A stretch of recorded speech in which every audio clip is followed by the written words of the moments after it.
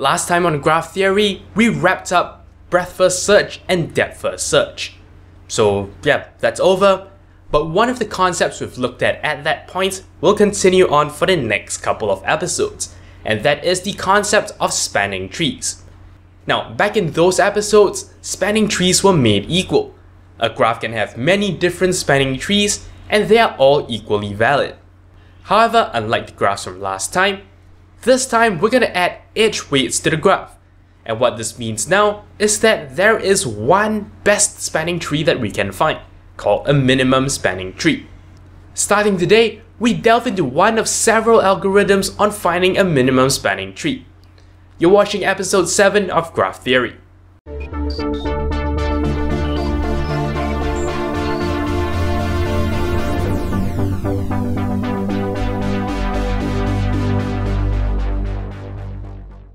Hello and welcome back to Graph Theory. So today, we're going to start on our journey to find out more about minimum spanning trees. Starting today with an algorithm called Prim's algorithm, which is developed by computer scientist Robert Prim. As mentioned, its job is to find a minimum spanning tree in an undirected weighted graph. And the definition of a minimum spanning tree is, well, of course it has to be a spanning tree. And if we were to take all the edge weights in the spanning tree and we added them all together, the total edge weights must be minimized. What that means, of course, is that we should not be able to find another spanning tree that gives you a total that is smaller. Throughout this series, we're going to actually take a look at 4 different algorithms that generate minimum spanning trees. And well, you will realize that these 4 algorithms take somewhat different approaches to doing this. We're starting off with Prim's because it looks a lot like depth first search and breadth first search. It starts from a particular node and sort of grows a tree from there. So yeah, that's why we're starting with Prim's, because it's familiar. So here's how we're going to structure this episode. We're going to start by looking at an intuitive version of Prim's algorithm. It's very easy to understand, particularly when we trace it. However, we'll soon find that that way of doing things is very inefficient. So we're going to move on to look at a faster, though less intuitive way of formulating the same algorithm. Then of course, with that done, we'll wrap up with some discussions about the time complexity of this algorithm. So with that said, let us jump into the intuitive formulation of the algorithm. Now, we do actually have an algorithm written here on screen, but we're not going to look at that. We're just going to try and see the picture. If you want to see the actual trace of this, I'll have it in a separate video. So the idea is we want to create a tree and start to grow it out from there. So in this case, we have a starting node. Let's make it H. And well, the first thing we want to do to grow a tree is to look for all the edges outgoing from where our tree actually is. Then out of all the edges, which in this case we have indicated it in red, we want to pick the smallest one. In this case, of course, we pick 4. This leads us to the node L, and that is how we end up including L in the tree as well. With that done, we simply loop back and continue doing this until our tree grows and covers the entire graph. So once again, we look at all the edges outgoing from our tree. In this case, well, just these 2 edges. We pick 5, expanding the tree to node G. Once again, we look at all the nodes outgoing, and now the smallest one is 3, so we pick it. That leads us to D. So on and so forth. The whole idea is, of course, we pick the smallest edge every time. And as a result of doing this, we end up picking the edges that, well, lends itself to generating a minimum spanning tree. So you see what we've done here? By picking the smallest of the edges each time, we actually implicitly ignore some of the larger edges. As you can see, the edges we've left out have edge weights 8 or 9, and of course, they don't really belong. So yeah, that is the intuitive understanding. And while that is all well and good, you realize that there is a problem. Every time we want to extend the tree, we have to go through many loops. We have to look for everything in the tree and look for all the outgoing edges, and then through all these edges, find the smallest one. So it's a process that is quite slow. but we can speed it up if we use a data structure called a priority queue. A priority queue is really just like a queue, except all elements in the queue are associated with a priority. And every time you dequeue something, well, we try to stick to the first in first out property as much as possible, but we will always prioritize the item with the smallest priority. So yeah, you'll see this in action later on. It basically looks like a queue that keeps resorting itself as the priorities change. So with that in mind, let us now take a look at the updated and faster version of the algorithm. As mentioned earlier, well, we're going to be using a priority queue. Instead of explaining it to you while looking at the algorithm, let's just jump into the trace. When you see it working, it makes a lot more sense. So first and foremost, we create a priority queue and we insert all the nodes into the queue, as you can see in this column. And of course, we set all their priorities to infinity. Now, I have this arrow saying next here. This is just to tell you that this is the top of the queue. Every time we say we want to dequeue the minimum from the priority queue, this will be the element that comes up. So right, next step, we want to actually set the priority of the starting node, which is h, to 0. As you can see, setting it to 0 bumps it all the way to the top of the priority queue. And that is intentional. That is by design, because that's the whole point. We want to get things with the smallest priority first. So then there are several steps that we have skipped over here, which is to create the concept of a parent array. For this implementation, we actually need to know which node leads to a particular node. Now, once again, this is something that we don't show on screen, but you'll see later that I'll indicate this using arrows. We'll talk about it when it happens. So right, first and foremost, the first thing we want to do is to get the minimum out. So as you can see, h is no longer here, and I have it listed here because this is what we're looking at right now. Then we want to get all the neighbors of the current node, which is h. For each one of the neighbors, we want to check to see if these neighbors are in the priority queue. If they are, then we want to actually query the weight of these particular edges. If the weight of these edges are smaller than the priority of the nodes indicated, which in this case of course they are, the original priorities were infinity. So since the actual weight is smaller, what we're going to do is we're going to set the parent of all these nodes to h. So what we're doing is we're actually creating a tentative minimum spanning tree. And we're saying that, well, all these are actually edges that we have accepted into our spanning tree. As mentioned earlier, we're using arrows. The parent node will be the side of the arrow without the arrowhead.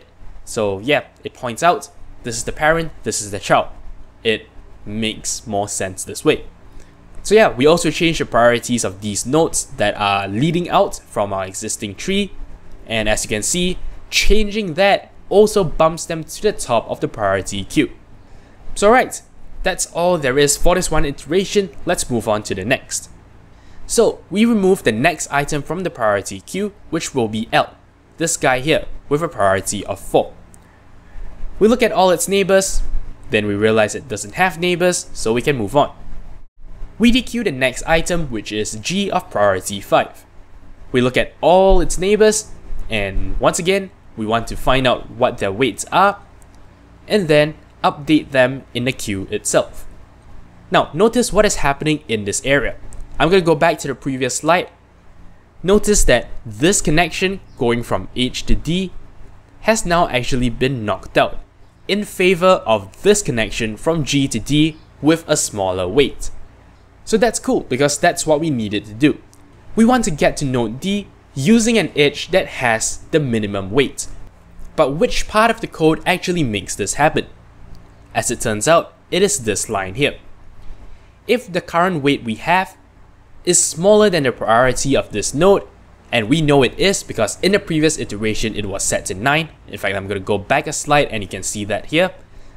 See, because we have chosen this one, its priority here is actually 9. So that means this line holds true. So all these continues to run, and now what we're doing is essentially the parent of D has now been set to G. So it was originally set to H, but now we've replaced it, and that is why this edge has disappeared. We also set its priority to this new one here, the value 3, and as you can see, that actually bumps it all the way up to the top of the priority queue. So hopefully that wasn't too confusing. We can now move on. Once again, we dequeue the topmost item, that would be D. We don't have to do any other work because D does not have any outgoing edges. The reason why this happens is because of this line, if neighbor is in queue. As you can see, none of the neighbors G and H are in the queue, and that is why we don't have to bother processing them. So we move on once again. We pick the next edge out of the priority queue, which is the node F here. Then we search through all its neighbors. And once again, we find that we actually have a much cheaper way to get to K, as opposed to from G. That is why we actually bump that off, and well, now we have a better way. So once again, we update all the priorities here, and we can move on to K, because of course, this is the next cheapest node. K only has one neighbor connected here, and well, that is the cheaper way to get to J, and therefore this edge gets eliminated. So yeah, this process just repeats over and over again. Now we have J, that gives us a way to get to E. E is picked, that gives us a way to get to both A and I. That gives us a way to get to B, and well, the next node we look at is B. Then all that remains are C and I, giving us these two edges. So yeah, we pick both of them, and we've actually completed the trace. Notice that ultimately, the minimum spanning tree we get looks exactly the same as the one we've gotten for the intuitive formulation, because really they are the same algorithm. And also, well, there generally aren't that many different ways to generate a minimum spanning tree, thanks to the fact that the edges are weighted. And there you have it. That is basically how Prim's algorithm works. We've looked at it from an intuitive point of view, as well as the most popular formulation of the algorithm, which uses a priority queue. Now, this is the part where I have to talk to you about time complexity. Except really moving forward for this series, it's not really something that's very easy to discuss, particularly when, the data structures themselves bear discussion.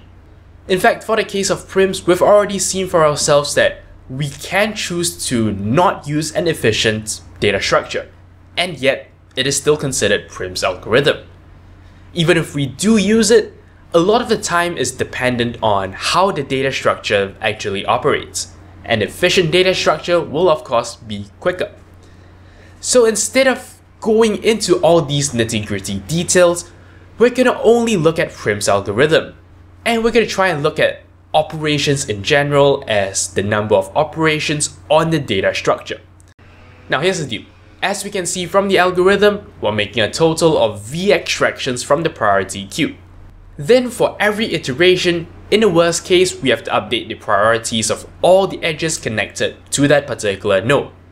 So in fact, this is very similar to what we've already seen in breadth first search and depth first search, where for every node, we have to consider every one of the neighbors. As you've seen from my arrow drawing example, that adds up to a total of 2e. But we're not just doing 2e work, we're doing 2e times however long it takes to update the priority.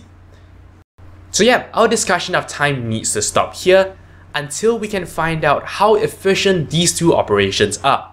And as mentioned, that is actually dependent on the data structure we've used. Priority queues can actually be implemented in many different ways. Obviously, the most naive way would be to just have an array that we keep sorting over and over. Of course, that's highly inefficient, so methods using heaps are actually used. Now, when it comes to heaps, there are also many different formulations, so we will not go there. So in fact, I'm going to show you some very common time complexities using particular formulations of priority queue. If you use a binary heap, you get a particular time. If you use a Fibonacci heap, you get a different time. So yeah, that's basically it for Prim's algorithm. I know the timing discussion probably isn't as in-depth as you hoped it would be, but I think that is more or less enough to give us a very rough idea. Anyway, that's it. That's all there is for this episode. Next time, we'll continue to take a look at more techniques for us to generate minimum spanning trees. Thank you very much for watching, and until next time, you're watching 0612 TV. Thank you very much for watching. If you like this video, consider checking out the rest of my work on my channel. Alternatively, you may want to check out a playlist of the other videos in this series. If you'd like to show me some monetary support, I am on Patreon. You can find a link to my campaign in the video description. Of course, you can simply like this video or leave a comment. I'll be sure to respond as soon as I can. To keep in touch with my future uploads, do subscribe to this channel, and for even more updates, check out the official Twitter account for this channel at 0612TV. Thank you for your support.